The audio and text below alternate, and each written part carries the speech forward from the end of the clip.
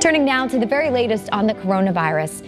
New records were set over the weekend when it comes to the number of cases. Down south, Florida just broke the national record for new single-day cases. But closer to home here, some good news to report. No COVID-19 related deaths were reported yesterday in New York for the first time in 4 months.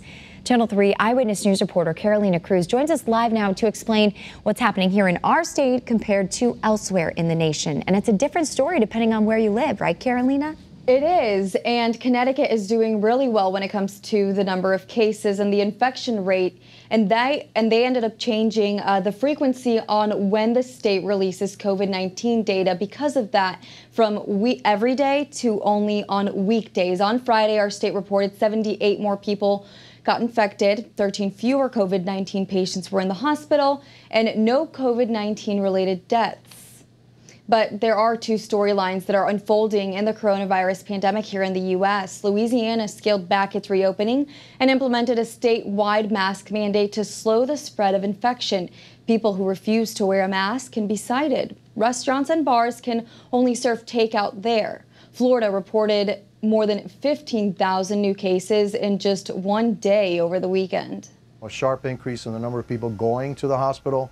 Number of people are in ICU and the number of people on our ventilators. Here in the Northeast in New York City reported no coronavirus deaths yesterday for the first time since March. And today, 3,000 daycares there will reopen in the city with social distancing and other safety measures in place.